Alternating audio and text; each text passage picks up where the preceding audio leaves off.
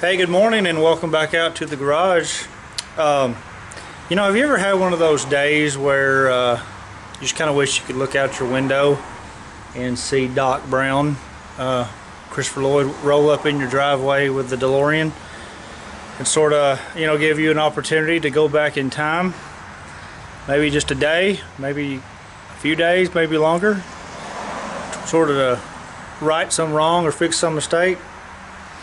Well, I would imagine that the answer to that question is, of course, a yes. I think we've all had those days where we like to do that. I don't know if you're like me, you probably screw up every day in some form or fashion. But you know what reality is that we can't travel back in time, or at least if we can, I don't know about it. And so we have to fix our errors and right our wrongs as best we can. I know on cars that for sure happens. Just the other day I had worked on our little corner patch there on the door, and anyways, I had a fail on it. It didn't turn out like I wanted it to.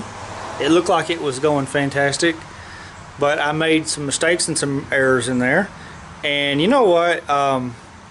In doing a YouTube channel, I thought really my main goal here is just to sort of journal my progress on any sort of work I do, for my benefit or my kids, whoever wants to come along for the ride.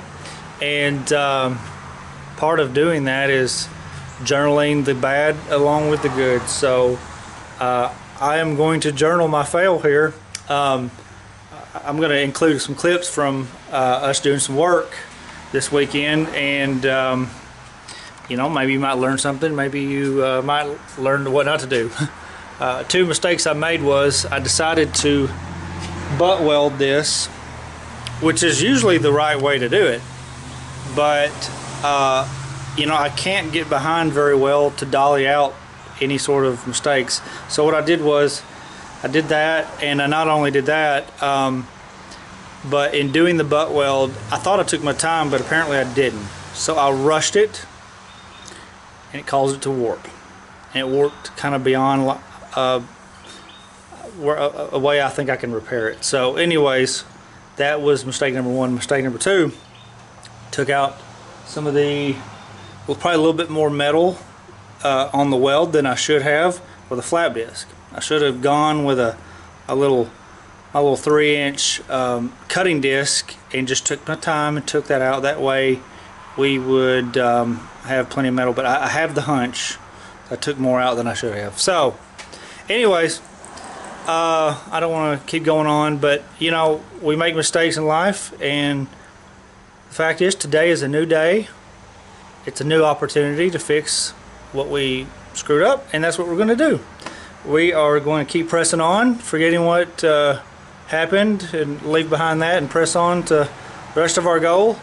I've already started making some another panel, which is a little difficult to get those lines, but we're going to get there, and we're going to have fun doing it. So here's just some clips of that. We're back out here working on our patches for the passenger side door of the Plymouth here. If you watched my last video, you'll see where I had cut out some sections from an existing door that I had that had a little fender bender on. Well, I've been at work sort of massaging those around to get the shape we need on our doors here. So let's take a look at what we did. Well, here's our piece for the front part of the door. Now what I did was, the whole reason I used this metal was because it had the contour of the body line, and you can see this crown here, which is what kind of made me nervous about doing this type of patch. Ended up making a flange both here, and this one was existing, but I had to kind of mess with a little bit. So the idea is to slide it right onto the door, and then make our welds here and here, and that should take care of most of that rot. But yeah, like I said, I was a little bit worried because of the crown. If it was just a flat line, it'd be a no-brainer, easy, make that flange and turn it in. But this, like I said, has that crown, and it's a little difficult to do it, but we were able to slowly work our way. And the way we did that was, of course, I used my good old-fashioned W-shaped beam here, the side beam, and just a little piece of 14 gauge metal that I had scrapped, and you can stick that thing in there and sort of work it down. You can clamp it and work your way on up, and makes it real nice where you can slide it on, and then at the end of the day use your hammer and dolly to get that pinched in there. When I originally cut these out, I originally had cut this metal quite a bit higher, because I was originally planning on, thought about bending this flange always up into here, because I had this little indention caused from this guy whenever our little roller or whatever went out. But I think what I'm going to do is, this is all really good metal in here, and I'm just going to clean that up and do me some tack welds and build that up and shave it. And I don't think that there's any reason to replace all that. And so I wanted to, because of the whole problem with the contours there in the body line out and bending that flange, I decided to take that, you know, go ahead below this body line, because it'll help us to keep from warping that, at least I believe. So anyways, what we're going to do, we got this lined up here, and I've already pre-marked it, but I'm going to bring it over.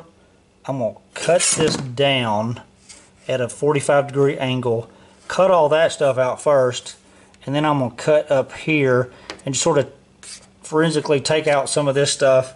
That way I can slide this on and test it for fit. Then I can cut what I need to there, and then once all that junk is gone, we'll clean up all this mess behind so it doesn't cause us grief in the future.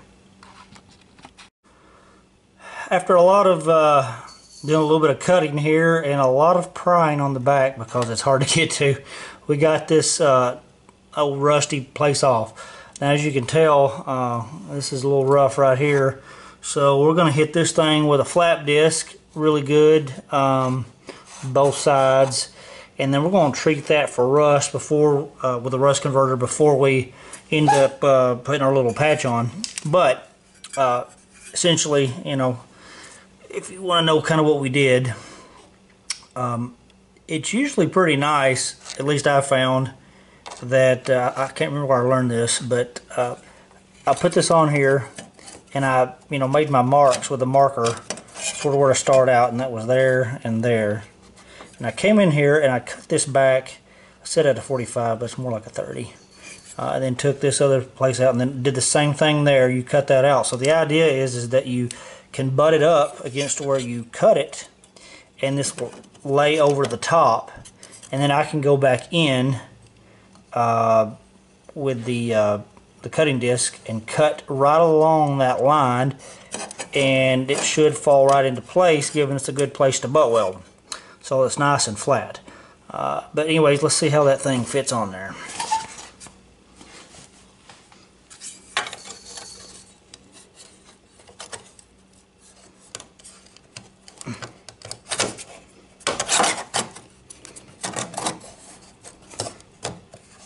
Sometimes you gotta coax that on there,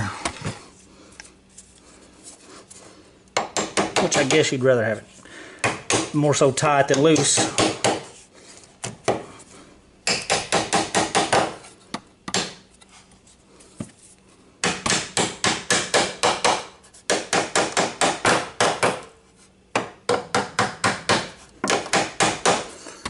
Making patches is a time-consuming thing, but it can be fun, and if you let it be, you can get nervous doing it, because I know that I was a little bit nervous about bending that flange there, because I've never done it quite like this with that aggressive a crown. But you know what, there's always a first.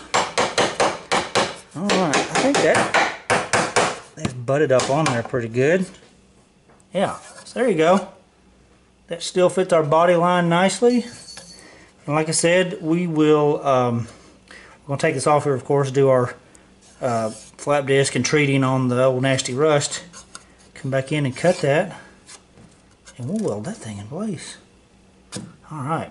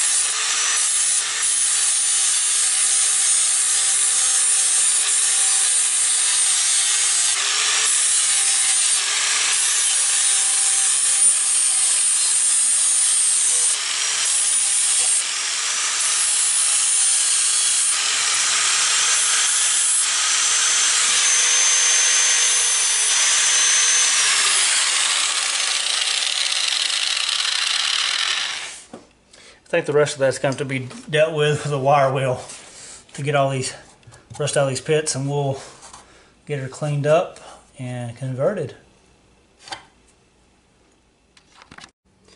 Well, we came back in and cut what we needed there out once we had our little patch on there, and it looks like it's going to fit pretty good. Yeah, it'll go on further, but only if I tap that with the hammer. But anyways, we kind of wire brushed that as best we can, so hopefully we can use our good old-fashioned rust converter or rust encapsulator on that, and that's about the best we can do with, unless we replace that. Hopefully it won't, that may give us headache down in the future. Basically the same is true over here where I cut this out. I left this in place for now, that way we could hold the shape, but went in there and it was a lot worse than I was thinking. I mean, I don't have any rust holes. That's from some trim we had. This being a Sebring Plus, it used to have trim right going along that body line. Anyways, gonna brush it down a little bit more. Take out what we got to take out, and give it a little coat of encapsulator.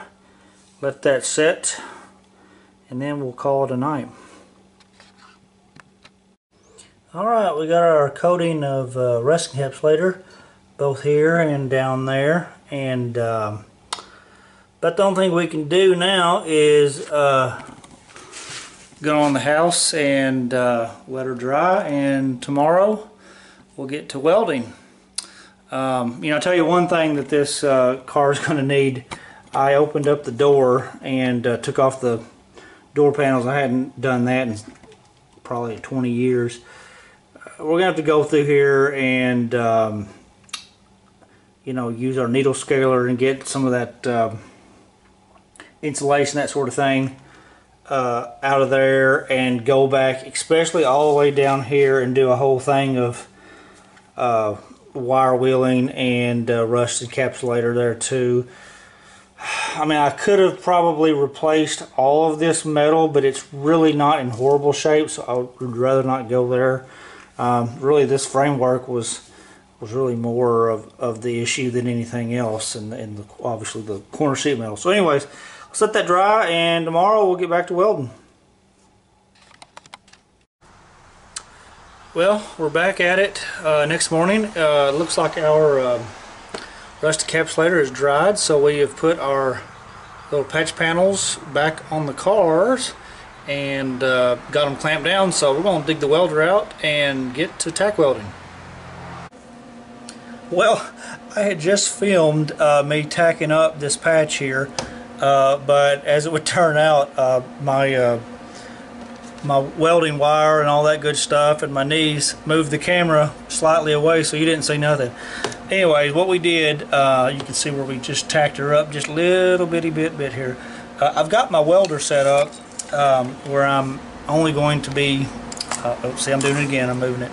I'm only going to be welding, even though this is 18 gauge, I'm shooting for more of setting it up like it's 20 to 22 gauge, because I don't want to burn through this.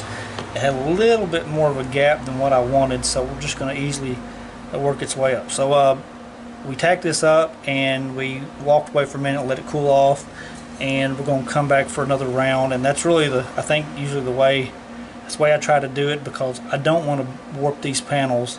I've done it before and it's a mess. So let's get to round 2.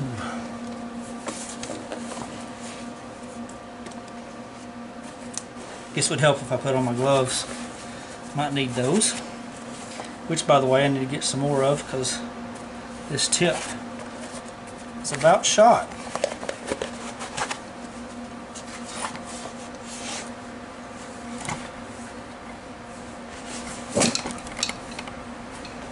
You still there? Yeah, there we go.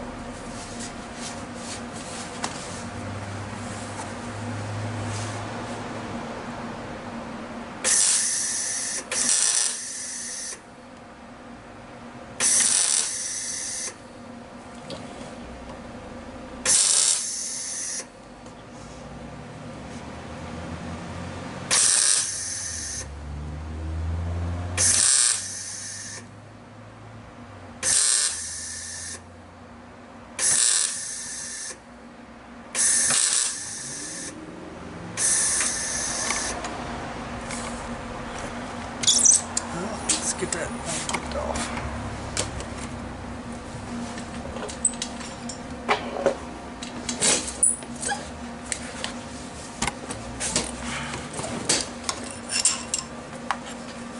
Just little bitty bits here and there. It's all you need when it comes to sheet metal work.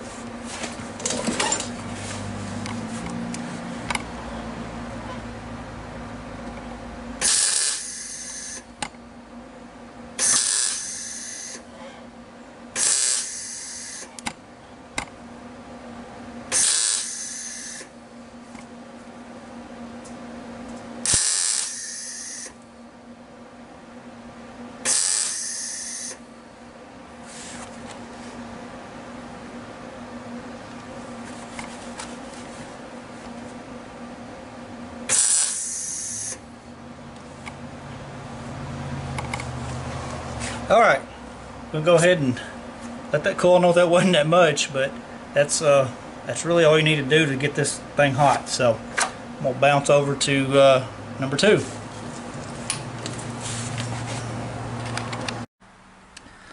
Well guys, I made a little rookie mistake here on our welding our other patch in. Let me show you what I mean. So yeah, I didn't have a very good clamping surface here on our butt weld. You know, I know a lot of times I like to do a flange, but I wanted to do a butt on this. And well, anyways, long story short, I used some of my magnets and some clamps down here. And so as I got to tacking away here, I didn't realize what was happening, but the panel started to cave in a little bit down there, and so I had it just wasn't even with the body line, so that wasn't going to work for me. So what I ended up doing was, I forgot I had some of these guys, and I don't use them that often because like I said, I don't even like this gap. This is more of a gap than I usually like with a butt weld, but since it is a door panel, I was able to barely get behind there and set this little butt weld clamp up. So I went ahead and ground the existing spots, and we're going to go back for another round. Let's spot it up and take those off. That way we are reconciled in our rookie mistake. But yeah, I am definitely a rookie. I'm no professional on this.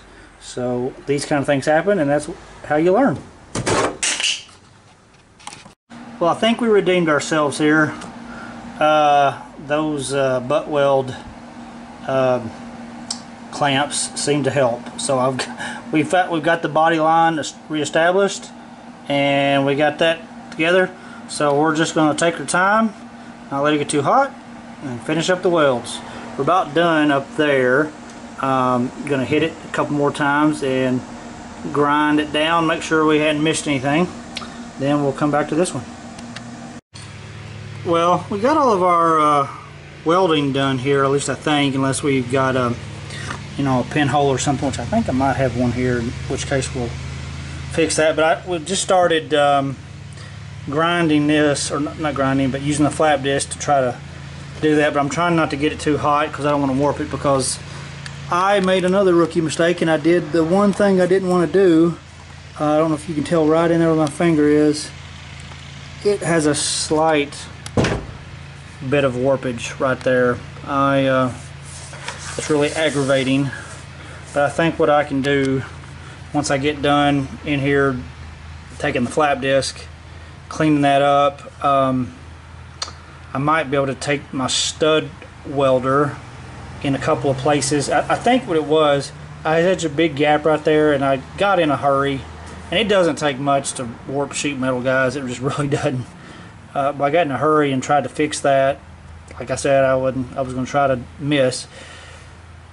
But yeah, so it's concaved a bit. It's not the end of the world, but like I said, I think we can take the stud gun, pop a few studs in there, use this as, and I got a stud puller. I've never showed you guys. I'm going to show you how to use that. But I think I could pull that out and save the day. We'll see. I don't think I have any issues on this line. I know looks like the TV screen shows that we do, but I don't think it's warped, which is good. So anyways, we'll finish it up. We got down here taken care of for the most part. I still need to come back in and weld behind. Now I know that I got a small little gap in there, but there is metal there. I don't want to take any more metal out here than I have to, so I think it's at a point where we could take filler and work it over and it would be okay. So I'm for the most part happy with that. I don't feel any warpage there that I can tell. That little high spot right there, I have to take that down with a flap disc a little bit more. Other than that, it's looking okay.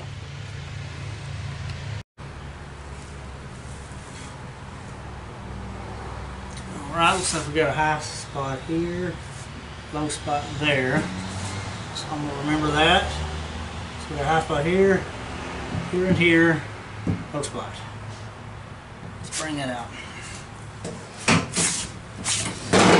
Uh-oh. See, this is what I mean about having to be a contortionist to get back here. Whew. I think I'm in the low. Hopefully we can hold it. Nope, we can't.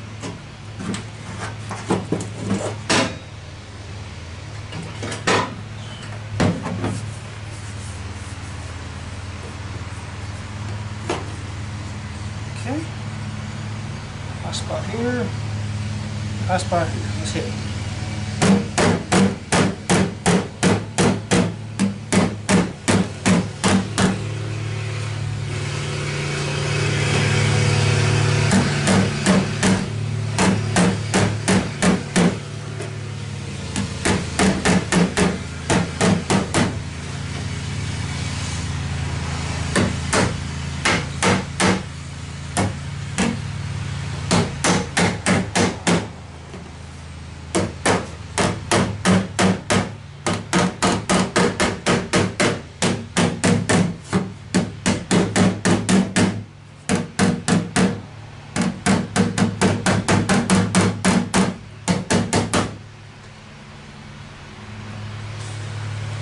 I think we still might have to get out the stud gun, but that's much better.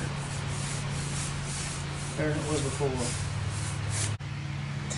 Yeah, there's no doubt about it. We got a high spot right here and probably right in here, and I've already taken away so much metal here that I don't want to do it anymore. I think it'll make it worse for us. I don't know. You know what? Kind of bummed me out a little bit, but that's alright. That kind of thing happens. But it was just the one thing I was trying to avoid, was to do any sort of warpage. That's why I like to do flange welds, because you don't have that problem near as much. I'm trying to rack my brain on how I want to fix that. Like I said, I think I may be able to take the stud welder and pop some of that and fix that concave. I mean, I know that's what they make Bondo for, but we don't want to do that if we don't have to. So I think what we're going to do, my kiddos want to go fishing. I think I need to step away for a minute and go enjoy some time with them while they want to enjoy it with me. And I'll think about how I want to fix that. I might be able to take some heat and fix that as well. But it'll get fixed, and maybe tonight we'll get back on it and keep on moving. Well, there you have it, folks. We will get back to you whenever we get to welding the metal back. Have a great day. We'll see you.